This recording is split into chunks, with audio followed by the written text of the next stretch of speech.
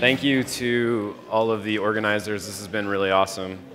And thank you to the audience. Yeah, I know you guys have been a really great audience. This can be kind of intimidating to be up here. So thanks to you first. So I want to talk about Ruby at GitHub. I'm Brandon Keepers, Beekeepers Online. You know, with the last name like Keepers, people like to think that they're funny and make jokes, like, haha, you're a keeper. I naively chose my first initial and last name as my screen name, so Beekeepers. People are like, oh, do you keep bees? Let me clarify that. I do not, in case there was any confusion. I wonder if I should, though. Like, we were joking yesterday at lunch, like, people whose names are, like, ironic with what they do. You know, it's like, I think somebody mentioned there was a dentist, like, named Dr. Payne, or like a urologist, I think, was named Dr. Chop or something like that. Anyway, all right, enough about that. So a little bit about me, besides my name. I was co-founder of a consulting company called Collective Idea. Was there for about 5 years. Joined Ordered List, where we built a couple products that you may have heard of or used. Gauges is a web analytics app, and then SpeakerDeck.com, which I know a lot of the presenters here have posted their slides to. In late 2011, we had the opportunity to join with GitHub, our entire team. So we were thrilled to do that. And so we've been at GitHub for about 1.5 years now. I've worked on a few things at GitHub, but lately I spend most of my time working on SpeakerDeck. We have a whole team of people working on it now, and some pretty exciting things to come. So I think it's probably no secret that GitHub loves Ruby. Our founders were very active in the Ruby community early on. We've been at a lot of conferences. And you know, GitHub being somewhat admired, especially in this community, people then often have a lot of questions. So I thought it would be fun to just do a talk kind of addressing some of those, and then also give you guys a chance, a little bit of extended time for any questions that you have. So here's the ones I'm going to start with. Which languages are used at GitHub? We'll look at some of our projects and stats across those. Where is Ruby not used? Why Ruby for everything else? Which libraries do we use? And then how do we handle updates? So both, you know, releasing new features, how do we handle upgrades to Ruby and to Rails? So which languages are used at GitHub? I cloned all of the repositories on our GitHub organization, so github.com/GitHub. We have 602 repositories that, in some form or another, are used internally. As I was looking at those, 228 of them were inactive, meaning they hadn't had a commit in 6 months. So I just kind of figured, well, if we're not maintaining them, they're probably not a core part of our infrastructure. So I ignored those. 42 projects were forks of like open source projects, and so I didn't really include those. And then 7 I just ignored because they kind of were skewing the stats and didn't really seem relevant. Like there was a bunch of like Cisco router configs, which were showing up as some language called Racket, which I have no idea even what that is. So anyway, so I ignored a bunch of those. And then I also didn't try and chase down like all, you know, GitHub uses a lot of open source software. We contribute to a lot of open source software. So I didn't try and chase down like where are all of the libraries that we use. These specifically, libgit2 is an effort we're helping out with to rewrite Git as a linkable C library. So that's not included. Boxin, which was talked about at Dev Day. Play is our media center thing, and then a lot of our employees have open source projects that we use at GitHub. So I didn't include those. So that being said, here's the language breakdown by primary language of all of our internal repos. So 2/3 of them almost are Ruby. A lot of JavaScript, some Objective-C, Shell, CoffeeScript, C, C#, and then other. And the other was like 20 or 30 other languages. And those might have been, you know, maybe a few libraries that were vendored or something like that. The one that was surprising to me on this was that Java didn't show up. And I know like we have a couple Android apps, which I'll talk more about in a minute. So I started digging around a little bit more, and this I felt was a little bit misleading since it's by primary language. We all know that often you have a repository with multiple languages in it. So I decided to compare then by bytes. I wasn't sure if that would be the best metric, but I thought it was an interesting one. And the story changes quite a bit. Now we only have a third of our code is Ruby, 15% C, JavaScript, Objective-C, CoffeeScript, C#, Puppet. Now Java enters the picture, and then still 6% of other. So I mean, it's kind of interesting. Like we could take some guesses about what that means. So we have a lot less Ruby if we compare by bytes. Maybe it's because Ruby is more expressive and concise. It may just be because we have a lot of Ruby projects that don't have a lot of code in them, but we have only a few Objective-C projects that also have a lot of code. It might just mean that some of these languages are not as expressive as Ruby, kind of the inverse of that. So like C doesn't really give you anything for free. You have to do everything yourself. So I thought those were kind of interesting.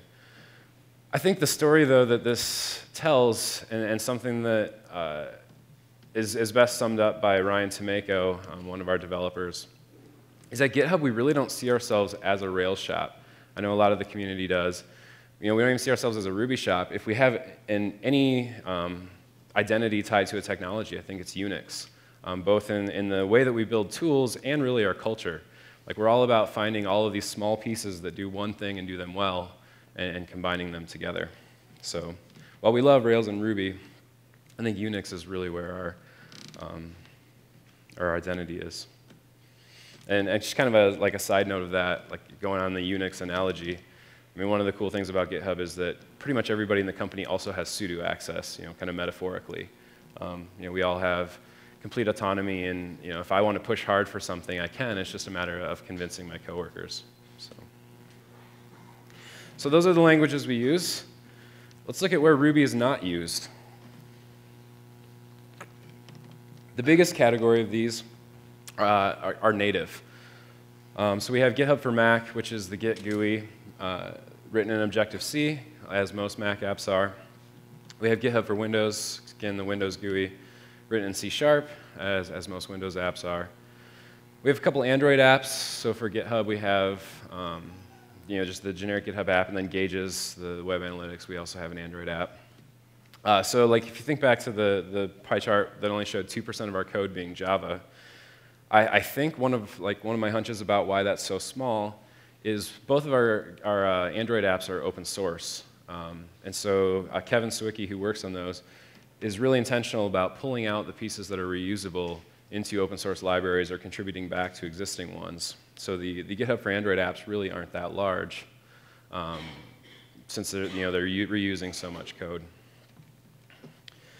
We have numerous iOS apps, a couple public ones in the App Store, and then we also have a bunch of internal ones for staff use. And then Hubot, which was talked about at the DevOps Day by Jesse. Hubot is all written in CoffeeScript and runs on Node. So all of you Node haters, take that. Woo! There's a good use for Node. Chatbot. There's better uses for Node. I'm not implying anything. Anyway, whatever. We have a bunch of Unix utilities, so like some tooling around Git and all of the things that Git does. And those are all mostly written in C, a lot of shell scripts, stuff like that.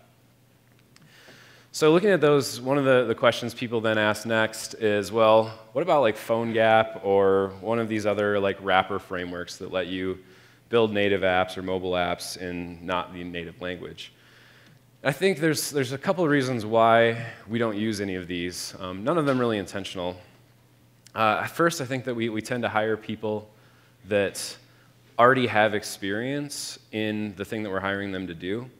And so when we hire somebody to work on an iPhone app, they're people that have typically already been working on iPhone apps and thus part of the Objective-C community. And the other part, I mean, this isn't really official, but I've never seen a PhoneGap app that felt like a real native app. Or at least, if you have one, please show me, because I just think it's a lot harder to create the experience you want using these frameworks. Or put another way, when you visit France, you can probably get by speaking English, but it'll be obvious that you're not French. There's just something about that native component that is important. So then people will also say, well, what about RubyMotion? Because that compiles down to LLVM. It's the same as Objective-C. And again, I think it's the same reason. Like, we're not hiring people that were doing Ruby development and asking them to work on iOS. We're hiring people that were already doing that. And then as for me personally, who has a Ruby background, the reason I'm not so interested in Ruby Motion is this scientific graph. In my mind, Objective-C is not that hard. It's learning everything else. I mean, it's the conventions, it's the user interface guidelines, it's learning the iOS APIs. These numbers are totally made up, so.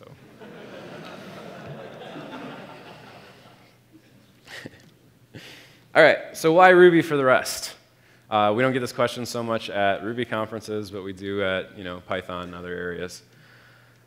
I don't know if it was ever really an intentional decision. The founders of GitHub started using Ruby and thus attracted people that were using Ruby. It's not really an official policy. Like, we don't say, okay, well, if we're going to write a web service, let's write it in Ruby. One of the core tenets of GitHub is this concept of no parents. And what we mean by that is two things. One, like, nobody's going to tell us what to do. When you show up at GitHub, you make your own decisions.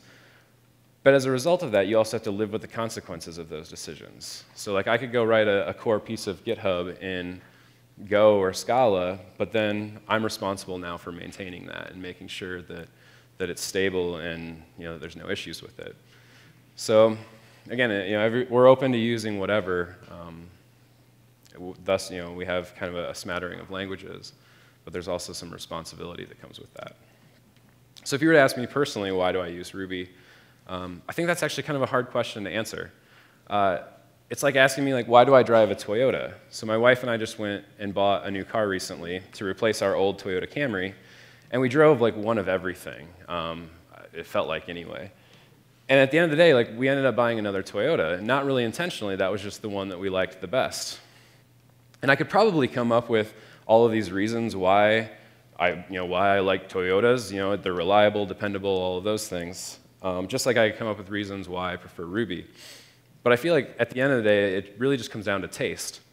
I tried Python before I learned Ruby, and it really didn't stick for some reason. Not that there's anything wrong with it, I just didn't prefer it. And it also is about practicality. If I'm going to invest 10,000 hours or 4 hours a day in learning something, I want to learn something that has a pretty wide range of uses. And Ruby's one of those things. So Ruby's not a dump truck. It's not the internet. It's a series of tubes. Sorry. Anyway, it's not this specialized piece of machinery that is only used for one thing. Or it's not a semi. It's not a motorcycle that can go really fast. It's probably a little bit more practical, like a little pickup or a sedan. And so that's why I prefer it. I can use it for scripting. I can use it for the web. If I wanted to, I could use it for native apps, if only to play around. So that's why Ruby. What libraries do we use is another question. This was a fun one to look at. So we had 153 repositories with a gem file in them, which, as we know, is the standard way to declare your dependencies. And so I parsed through those and just kind of added up what gems do we declare dependencies on. Now, I didn't look at the gemfile.lock, which shows all of the actual dependencies. I was only looking at the declared ones.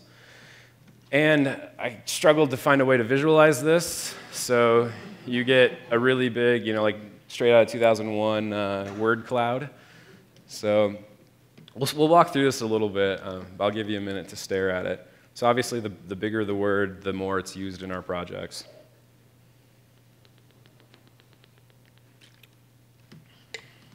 So just to draw your attention to a few of them, right here in the middle, the two main app frameworks, Sinatra and Rails. I'll talk more about those in a second. If we want to look at databases, we've got Redis, Postgres, MySQL. SQLite 3, I have no idea why that's showing up. I need to look. My guess is those are probably prototype apps or something we were just playing around with. And I hope to God they're not actually used in production anywhere. And then I don't know if you can see them, but there's two really small, React Client and Mongo. We have a couple apps that do use those. Interestingly, MySQL is the one that our ops team has kind of chosen to officially support, just simply for their sanity and bandwidth of staying alive. But I found it interesting that we use Postgres in more apps. We have a lot of stuff deployed on Heroku, so that may be the reason. But I just thought that was an interesting observation. So we look at test frameworks. I'll talk a little bit more about these in a minute, but we've got a smattering of libraries for helping with testing.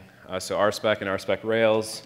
Again, I only looked at the declared dependencies, so some had a declared dependency of RSpec, some had RSpec Rails. A little bit of mini-test. Test unit doesn't show up because it's in the standard library. And then lots of other things for mocking, webmock, rack test, some poltergeist, and capybara. So there's all of them again. So the big question then is, well, Sinatra or Rails? I think at some conference, somebody at GitHub said that they don't like Rails, and so now everybody thinks everybody at GitHub hates Rails. The reality is we use both, and we use both of them a lot. We have 51 projects that use Sinatra. We have 9 that use both in the same app, and 30 that just use Rails. The overlap there is we often in a project will make main parts of the app in Rails and then specialize API or something unique in Sinatra and then mount that as middleware in the Rails app. So that's how the GitHub API works. It's all in the same code base and we just mount the Sinatra app in. So I thought this was interesting, and as I was looking at this, one of my hunches was that while we have a lot of projects that use Sinatra, I bet they're all pretty small. And so again, I compared by bytes, and the picture turned to this. So in those projects, we have 12 megs of Ruby code that is Rails, 10 megs of ones with Sinatra dependencies, and then 8 megs in those projects that were shared. So that tells you we've got just over 2 megs of plain Sinatra apps, even though there's 51 of them. So it looks like we tend to use Rails for larger apps. As far as the kind of our opinion on Sinatra versus Rails, I think that there probably are some people inside of GitHub that have strong opinions about it. Most of us are just a little more practical. I think in some sense, most Sinatra apps just haven't gotten complex enough to be a Rails app yet, which is a good thing. Hopefully they don't get that complex. So test unit, RSpec, or mini-test. This is one of those epic battles that the fate of humanity depends on, like tabs versus spaces. Again, I think we're pretty pragmatic about it. A lot of people at GitHub do really prefer plain old test unit, and that's fine. A lot of people really prefer RSpec, that's fine. A few people prefer mini-spec. I really wish the test unit crowd, or mini-test, excuse me. I really wish the test unit crowd would just move to mini-test, because it's so much better. But, yeah. Ryan, woo! Sorry. Yeah, there we go. All right, so how do we handle updates? The biggest thing is rolling out new features. At GitHub, we're constantly deploying, and we rarely will have a feature that is worked on for weeks or months without being deployed. And so what we'll do is we'll work on these features and get them to a state where we can actually merge them back into master and deploy them with them turned off. And the way that we do that is with these feature flags. So what we'll do is we'll define a bunch of helper methods for whether the current user can see this new feature or not. And so we'll often have a module called feature flags or something like that that just says, does this user get preview features? And usually defaults to, well, are they a GitHub employee or whatever the app, whoever the target is for that app. And then as we start to add new features, we'll add new methods, new flags for them. So in this example, we're making a theoretical time travel feature. It's a very advanced feature.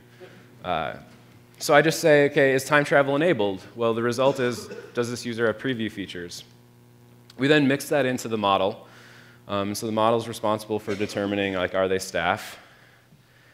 And then in the controller, we take all of those methods and we delegate them to whoever the current user is, and then declare them as helper methods. So now, in all of our controllers views and then in our user model, we have whether this user is allowed to see whatever this feature is. So when we go to implement it, whoops, jumping ahead. So we'll go into the view and we'll say, okay, I'm adding this new feature. If time travel is enabled for this user, show it on the page. There might be an else block that says, OK, if it's not, do the old thing. And then in the controller, we'll restrict access to it and say, don't allow them to run any of these actions unless they have this feature. So, this is really important for us because it allows us to get code out as soon as possible and avoid long-lived branches. Like one of the features I worked on was the new notification stuff that went out like 6 months ago. And that was like a 6-month project. And if I had kept that as a separate branch and never deployed it, it would have been really painful. But about 3 months in, we got to a point where we're like, all right, staff are going to start using these new notifications. So for us, like GitHub.com looks very different than it does for you. But we started using them, and it was really painful. Like we found all the spots where they didn't work. But it allowed us to iterate on that and be able to test whether there were any performance issues or any problems with them. So then when launch day finally comes, all we do is we go back to our feature flags module, and we replace the conditional in time travel enabled with just true. And we commit it and we deploy it. And so that's how we release the new feature. If you haven't done anything like this, I highly recommend trying it. It's really awesome. Having to commit code to release the feature might not feel great to you. There's a couple libraries out there which I highly recommend checking out as well, Flipper and Rollout. And they just allow you to do that dynamically. You can say, OK, I want to roll out features to 10% of my users. Or you could define groups, like you could have an early access group and allow people to opt into that. And then they can see those new features. So.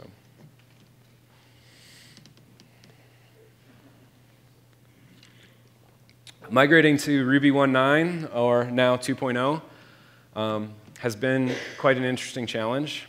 It was, people knew for a long time that GitHub was still on Ruby 1.8 and Rails 2, which I'll talk more about in a second.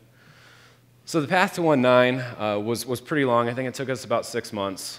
But the first step was simply running continuous integration, our tests against both Ruby 1.8 and 1.9. So every time we'd commit and deploy, the tests would run against both of them. And obviously, right away, like all the tests failed. Like I don't even think like Bootstrap finished because we had like dependencies on like System Timer or some other gem that was 1.8 only. And then at some point, like some magic happened, and now we're on 1.9. That's how it works. Now it turned out step 2 was actually TMM1. Man Gupta is a hero at GitHub. Seriously, one of the smartest people I think I've ever met. But he spent a lot of time working on this, and what he would do was, run the test. We'd run the test against both. He'd look at the test output, figure out what was causing the test to not run, and he would fix it. So, like, System Timer gem doesn't work. So in your gem file, you say, OK, only for Ruby 1.8, include this gem. You fix that, you deploy it, and the important part was he was constantly merging that stuff back into master. So we got our test running against Ruby 1.8 and 1.9. Got them to a point where they were both green, simply by doing that one thing at a time. But it's important. Since he spent 6 months on it, it would have been a disaster if he had done that in a separate branch and kept trying to keep it merged and up to date. So he just did it one thing at a time, making fewer and fewer tests fail. So in the path to Ruby 2.0 is the same. Run CI against all 3 versions. And we were for a while because GitHub Enterprise was still on 1.8. They just finally are now we're finally making the transition to 1.9 on GitHub Enterprise. But we have GitHub.com and a couple other projects are already green on Ruby 2.0 using the same method. So, and the nice thing about this is that for the most part, Ruby 2.0 and Ruby 1.9 are somewhat backward compatible with 1.8, which allows us to make our test pass with all 3 versions. So we saw some performance gains by switching to 1.9. The average CPU response time went down by 25 milliseconds. For people that like graphs, it looked like this.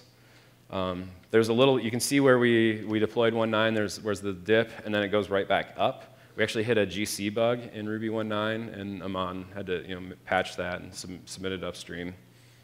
So we got some good performance gains out of it. So Rails 3 is a bit of a challenge.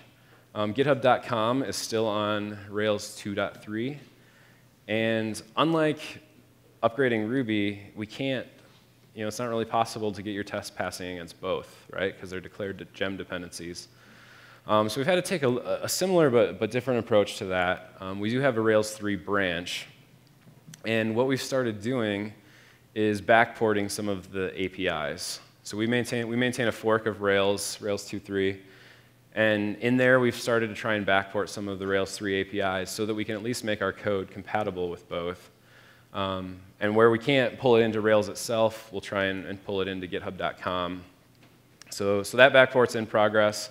It's just really painful, like trying to pull back like Action Mailer API, the changes to Active Record, and make Rails 2 and Rails 3 look to be the same. And so at some point, that Rails 3 branch, which we're keeping up to date with master, will be passing, and then we can start to try and deploy it. The challenge too with deploying that to production is there's pretty significant performance issues, well, not issues, but difference in performance with Rails 3. So we couldn't just roll it out and say, let's hope that it doesn't break. So we're going to figure out how to roll it out slowly and see the performance side effects. So that's all. I'm curious if you guys have any other questions. Excellent. Thank you very much. Thanks, everybody.